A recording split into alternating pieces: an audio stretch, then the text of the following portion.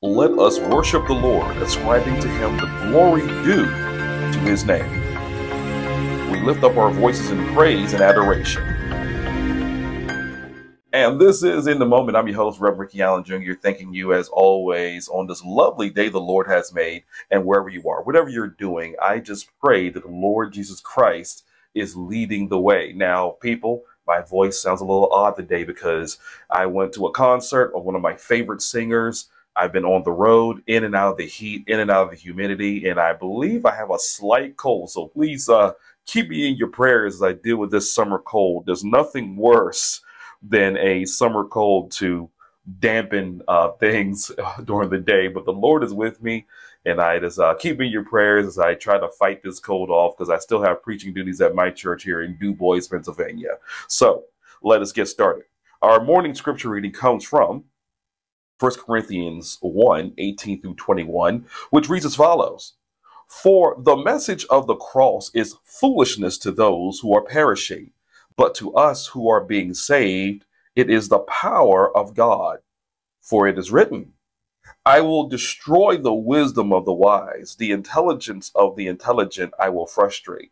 Where is the wise person? Where is the teacher of the law? Where is the philosopher of this age? Has not God made foolish the wisdom of the world? For since the wisdom of God, the world through its wisdom did not know him, God was pleased through the foolishness of what was preached to save those who believe. Amen. And of course, for those who do believe out there, and if you do need prayer, be sure to go to our website, get-prayer.com. Submit your prayer request there. You can also find a link to the podcast, amongst other tools as well. And speaking of tools, one of our greatest tools is prayer. So at this time, let us focus our hearts and minds on talking to God as we begin this day with prayer. Heavenly Father, we come before you with hearts longing for the joy that only you can provide.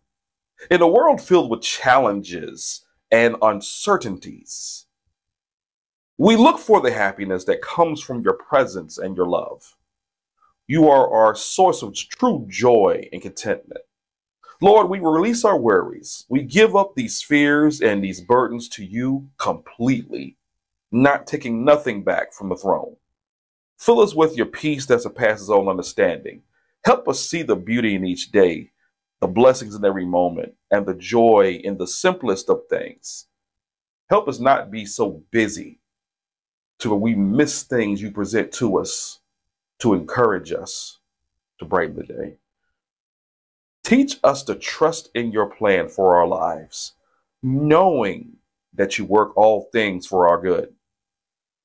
Let your love fill our hearts so that we may spread happiness to those around us. And may our lives be a reflection of that joy, shining brightly in the darkness. And we thank you, Jesus Christ, for the gift of your presence, for the forgiveness of our sins, and for the promise of eternal life with you. In all things, may we find our happiness in you, our Savior, our King. In the name of Jesus Christ, through the intervention of the Holy Spirit, we now pray that these words resonate with someone out there as they look to you for the answers through the confusion, through whatever's going on. And of course, in all things, we pray this. In Jesus' name, amen. All right, so our topic today is releasing all to receive all. Releasing all to receive all. A lot of times we as believers do not give everything to God. Did you know that? A lot of times we think we are. We think, well, sometimes we only give to God what we want him to know, what we want him to see. And we don't surrender everything, because somewhere in that everything could be a problem that we know it's a problem, but we haven't changed it. And as a result, we keep that close to heart, like a deck of cards that we know we got a royal flush in our hand, but we don't want to let anybody see that. That's the level of concealment that we do with our sin, with our problems. There are certain problems you will give to God, And then there are certain problems you'll just keep to yourself because you know, well, you might be the problem. And I'm not being mean about that, but it's true. Sometimes we are the problem. Sometimes it's not just other people. It's not just events. It's not temptation. It is you. You may be the problem. And it's hard to look into ourselves because no one likes to evaluate themselves. No one likes to evaluate what their life is like or where their life is right now because it might make you depressed. It might make you sad. But here's the thing, though. When you turn it all over to the Lord Jesus Christ, the things you've been aspiring to have, the things that you've been wanting to do with your life, you realize, first of all, it's not yours. It's the Lord's. When we give ourselves to Jesus Christ, we give everything. Our lives, the marriage, the family, the bills, the job. And the Lord prescribes the things that we want and need in these areas of the life that He's given us. And He says, okay, He said, now that I'm leading everything completely, here's what you can do with it. And so we take these things and we cultivate these things. And as a result, we still get the lives that we desire. It's just that we're getting them through the Lord and not through our own means and methodologies. So right now, our scripture is Psalm 32, by the way. What I want to do is I want you to listen to Psalm 32. I'm not going to put the words up this time around. It's 11 verses. It's a bit much. Excuse me. And so you're going to listen to these words. And then from there, we're going to get started. Psalm 32, starting at verse 1. Blessed is the one whose transgressions are forgiven, whose sins are covered. Blessed is the one whose sin the Lord does not count against him, and in whose spirit is no deceit. When I kept silent, my bones wasted away, through my groaning all day long. For day and night your hand was heavy on me. My strength was sapped as in the heat of summer. Then I acknowledged my sin to you and did not cover my iniquity. I said, I will confess my transgressions to the Lord, and you forgave the guilt of my sin. Therefore, let all the faithful pray to you while you may be found. Surely the rising of the mighty waters will not reach them. You are my hiding place. You will protect me from trouble and surround me with songs of deliverance. I will instruct you and teach you in the way you should go. I will counsel you with my loving eye on you. Do not be like the horse or the mule, which have no understanding, but must be controlled by bit and bridle, or they will not come to you. Many are the woes of the wicked, but the Lord's unfailing love surrounds the ones who trust in him. Rejoice in the Lord and be glad, you righteous. Sing, all you who are upright in his heart. Let us pray. Heavenly Father, we thank you for the reading of your already blessed word. Someone out there right now is wrestling a battle against themselves, which is totally unnecessary to do. For you are here with us. You're our comforter. You are our deliverer. You are our leader, our Lord, our King, the Alpha and Omega. And so we pray, Father, that they're able to release everything and all things to you, so that they may be a light for you in the darkness, representing the kingdom as ambassadors should. These and all things we ask in the name of Jesus Christ. Amen. Releasing all to receive all. Have you ever thought about that? Have you ever thought about the fact in order to get what you want in this life, you got to give it? I told my sons several years ago when they were young, starting out to work, I said, in order to get what you want, you got to give a lot. You're gonna give way more money than you are going to make in these first parts of your life. Yeah, it may not be the best rate, but you'll have some money that you can learn how to work and how to grind and do all the things that we do on this earth called working. But here's the thing with Jesus Christ, though. You don't have to do it. You just accept Jesus Christ as your Lord and Savior. And the work that is put in begins with you simply walking with the Lord. He's done all the heavy lifting. He has done all the heavy lifting. You don't have to do that. But let's break this psalm down, understanding. Verses 1 and 2 is the joy of forgiveness, the releasing of guilt to receive blessing, the releasing of guilt to receive blessing. You can experience the great joy and relief that comes from releasing your guilt and receiving God's forgiveness. Many of you out there right now are dealing with this. You're having a hard time releasing the guilt of how you have lived. You can't release the guilt of how you treated people in your old life, in your old self. And now that you've come into with the Lord Jesus Christ, you've come into this relationship, you have come into this understanding of the grace that he gives us. It's hard for you to truly accept it because you're still living in the shame of what was. Notice I said was, because that was in the past. This is now. And it's time for you to come out of the past of what you used to be and come into the present of what you are now and look forward with Jesus Christ into what's going to be. And Christ knows that because now you are with him. You are abiding in the vine. And so now you are living in a place to where, yes, you did some bad things in your old self. But guess what you can do? If it really bothers you that much, carry it to the Lord. Do you know the Lord has released you from this? Don't you know the Lord has released you from the guilt, from the shame, from the looking back and feeling bad about yourself and the people you've affected? Don't you know the Lord has a plan for that right now? Don't you know the Lord is going, if he wants you to go back and say something to those people or do something with said event that occurred, he will allow that to happen if he wants to. Or he might want you to walk forward. Walk forward. What happened back there and what happened right now, that is what we call a testimony.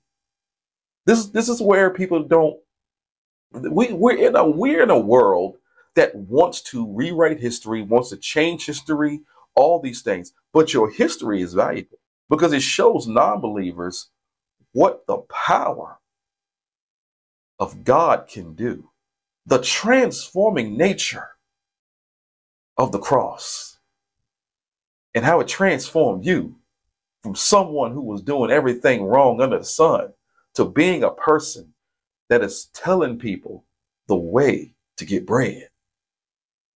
See, but y'all don't see it that way because you're letting the world tell you about how you are to define your past. I know some ladies right now that won't tell their husband nothing about their past, but they want to get married though. Husbands are doing the same. Why? Because you're so afraid that it's not going to work out if I tell her everything or if I tell him anything. You know, everything is going on with me. But the thing is, though, in order to come together as one, you got to let it all go. You have to let that go right now. And here's why we do this. Blessed is the one whose transgressions are forgiven, whose sins are covered. Don't you realize the day that Jesus Christ, his blood on the cross has covered your sins? Do you not realize this? Or are you just going to church to feel good? You should have a working relationship with the Lord Jesus Christ, walking with him every day, reading the scriptures, praying daily. Because if you did, you wouldn't feel the way you're feeling right now. And then there is the weight of silence. Do you realize how hard it is to keep it all inside of you?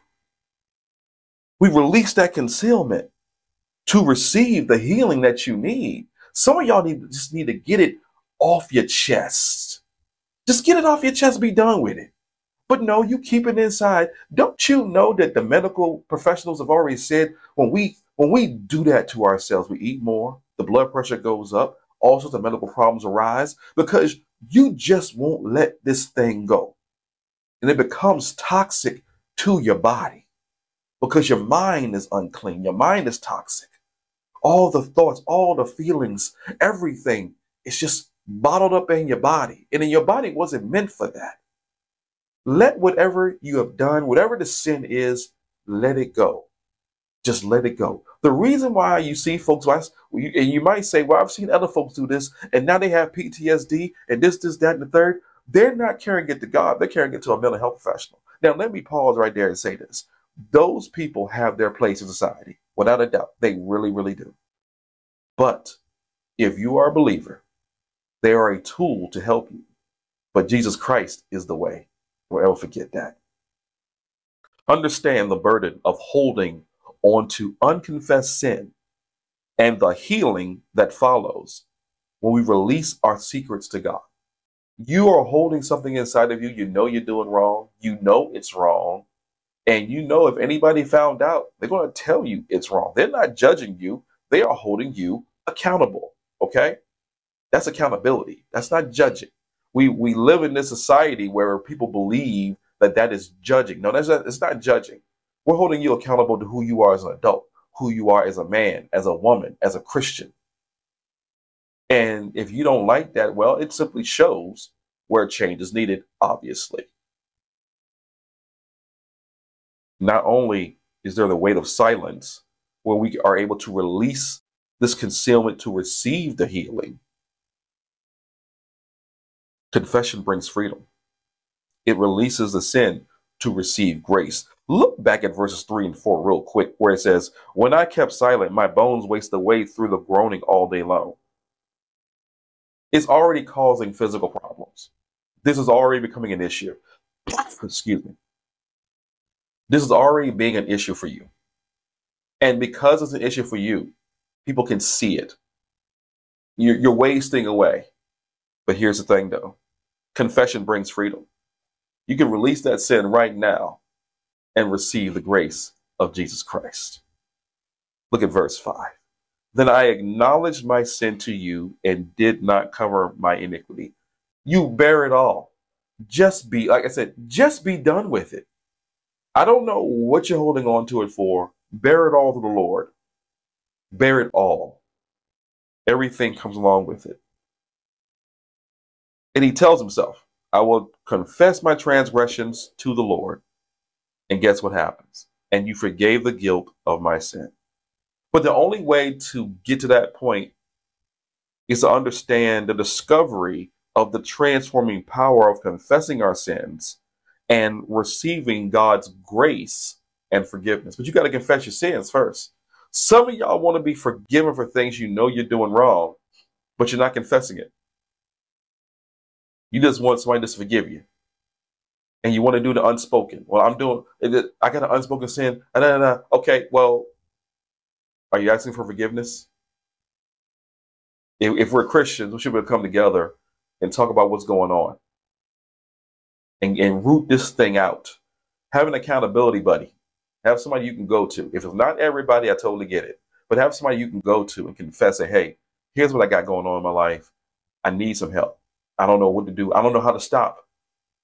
Can somebody help me?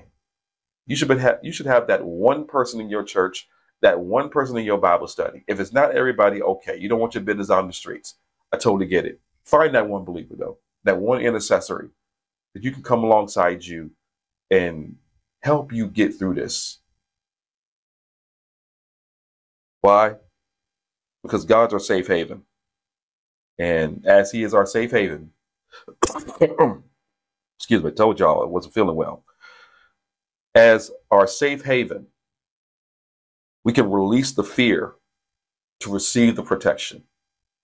That's a safe haven. You go there, to be protected. This is how we learn how to release our fears to God.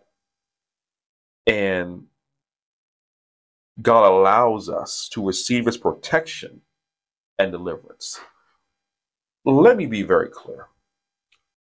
When you go to God first, before you go to your friends, before you go to your relatives and everybody else, when you go to God first, this problem usually ends very quickly. When you go to prayer first, husbands, wives, this problem usually ends very quickly. God recognizes that you're trying to, there's got to be a solution to this. God equips you with the strength. God equips you with the ability to not be shamed when you confess it to your wives or husbands, to your friends, whatever the situation is, to get it out there and be done with it. He equips you with the strength you need to do that. And as a result, it's over, it's done, and you can get through it. He'll give you the strength to get through it. Maybe you hurt somebody. Maybe you have deceived somebody. But once you get it out there, you can get through this. And I know that's difficult because you're thinking, well, I'm going to lose friends. I'm going to lose loved ones. But do you want to lose your life, though? With unconfessed sin, heart attack, stroke, getting all worked up, working to hide it consistently? I mean, how long can you keep that up? This is why adulterers always end horribly. This is first of all, it goes against one of the 10 Commandments for starters. All right. This is why theft ends horribly. Why? This is why the 10 Commandments was put in place. Okay. To ensure these things do not happen. Everything you're doing right now, whatever derivative it is, comes from the 10 Commandments. There's a rule out there in the 10 Commandments that tells you not to do that. You can split the hairs, whatever the case is. Whatever you're doing that is wrong, more than likely, it goes back to the 10 Commandments. I'm about to show of it. There's nothing that you're doing that does not go back to the 10 Commandments. 10 Commandments is very accurate.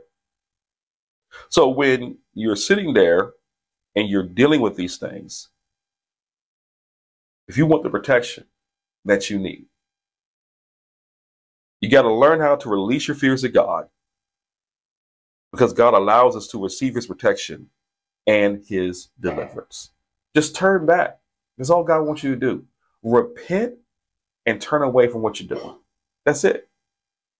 Confess and repent. That's it. Let's get it out of the way. What's the pathway to correction? Have you ever asked somebody who has done something wrong to you, but you don't want to lose the friendship, but at the same time, you want things to get better for him or her? Ask them, okay, what's the pathway for correction for this? What are we going to do to ensure this does not happen again? And if they can't give you one, or they just want you to forgive them without any real repentance, that's deception. Because basically they're saying, oh, I'm sorry that you got upset about what I'm doing, but I'm not changing what I'm doing. But I want you to forgive me, though, that I made you upset. They're not repentant. And in that case, don't react, respond, and respond with God's word. And if they still don't listen, if they still want to continue using hurtful things against you, put up a boundary until they're able to work on themselves or until God reveals himself to them, and move on. I've had to do this on numerous occasions. And it's not that I'm judging anybody. It's just that at the same time, this is the life that God gave me. This is like it's the life that God gave them. And if they are not going to change, if they're going to be unrepentant, if they're going to be toxic, if they're going to be a problem, well, it's not fair that I got to have that problem around me, because some of y'all might be like, well, I'm just going to love them through it. And you will love themselves right to hell, and you're going to love yourself right to the hospital, because you're going to keep getting upset. You're going to keep having your house disrupted. And before you know it, you're not happy now. And they're going on because they're not going to change. Sometimes you got to take your hands off situations and let God deal with that.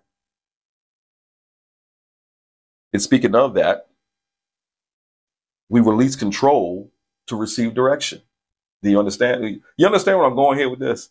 You know, in order to, you got to release your hands off the situation to receive the direction which God wants you to go. Embrace the guidance and the wisdom that comes from releasing control and allowing God to direct our paths. Some of y'all want too much control. That's why this sin is where it's at right now. So even when you come out of this sinful condition, you've confessed it, you're repenting. Okay, well now take a new path, and that is through Jesus Christ. But you got to release that. You got to release that control that you have on your quote unquote life, and let God take control of your life. You got to do that. And then there's releasing the sin to receive love. As we look at the outcomes of releasing sin to receive God's unfailing love versus holding on to the wickedness and its resulting woes, we can obviously see the differences here. There's a lack of peace. There's a lack of tranquility. There's a lack of happiness. You're so busy trying to be right that you're feeling wrong, you're living wrong, but at times it might feel good. There are so many people out there right now that don't even know what their identity is, because they're so lost in feeling good and feeling right and serving their body, and they want to be pleasured. They want to be feeling in a certain way. And maybe, who knows, maybe somewhere along the line they felt rejected. Maybe they felt isolated. And finally, Satan comes along and says, well, I've got somebody here, but you got to bend some rules to have what you're looking for.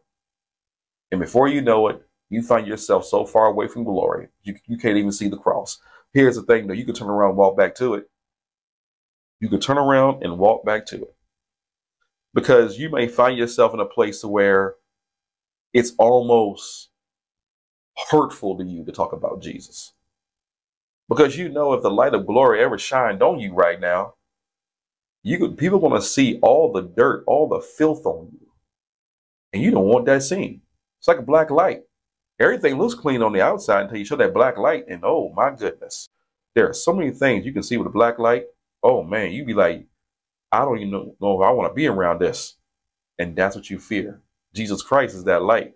It shines beyond what is seen into the unseen realm of your life.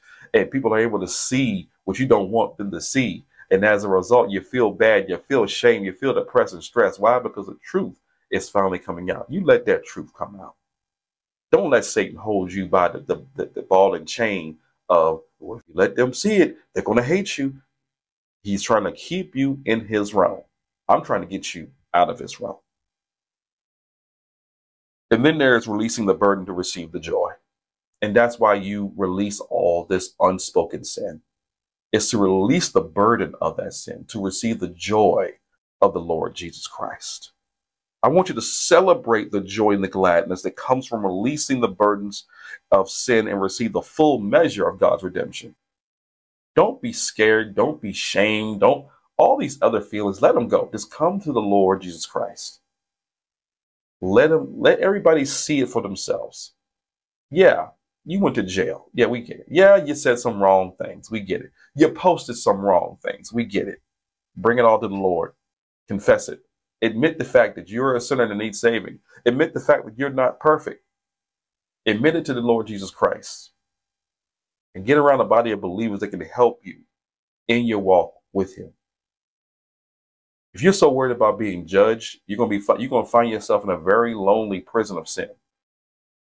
Because accountability is not judging. Accountability is understanding that someone loves you enough to let you know when you're doing something wrong. And right now in this world, that's the problem with so many of our people. We live in a world where people don't want to hear they're wrong. They just want to be validated over and over. Even in their destruction, they just want to be validated over and over again. That is a lie of Satan. That's a lie. People who love you will tell you when something you said or something you did is wrong. People who sit there and let you just do anything, and they know it's wrong, they know it's incorrect, they know it's spiritually incorrect. When they do that and they let you, those are not friends. They don't love you. Because you got to be brave enough. You got to be, as I tell my family, sometimes you got to be good enough to be the bad guy. You got to be good enough to stand up and say, hey, I love you. I totally get it. But you're wrong. In fact, all of you are wrong. I have done this. Now, does it deplete the friend list? Yes, it does. But you know what, though? They were never with me in the first place, and then they were never with you. Because if they can't understand that you care enough about them to let them know what they're doing is destructive, let them know what they're doing is wrong, and they must be validated and affirmed and accepted 24/7, 7 days a week, all year long, then you ain't got a friendship. You got a compliance notice. And that's not friendship. I would hope that I have friends that will let me know when I've crossed the line that I got to come back.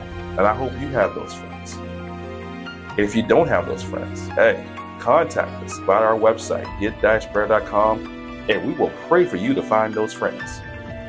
But if you're going to receive all, you got to release it. You got to release all of this foolishness, because that's the only way to get it. You got to surrender it all to Jesus Christ. Don't surrender it to your pastor. Don't surrender it to your church. Surrender it to Jesus Christ and let your pastor and your church help you. But you got to give that to God through Christ Jesus. Let the Holy Spirit intervene in your life and let them know what's going on. So until next time, may God bless you. May heaven smile upon you. And God willing, we'll see you next week. And hopefully I'll feel a little bit better. You take care.